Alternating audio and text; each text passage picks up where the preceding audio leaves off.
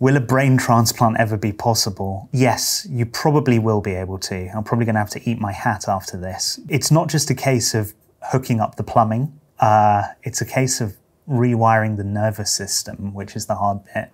And I don't think there's anything that can do that just yet. We've got things like stem cells that can encourage what we call neural plasticity, where the nerves can start to kind of rewire a bit. But it's like what happens in phantom limb syndrome or all sorts of other things where you've got like a cut to a nerve or damage to a nerve. It can grow back in some cases, sometimes not.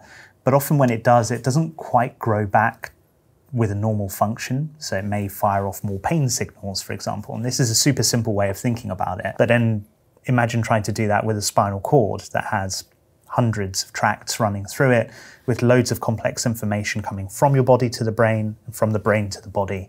If any one of those little tracts rewires wrong, you're going to have a major problem on your hands. So probably will be possible. We're nowhere near it. Nowhere near.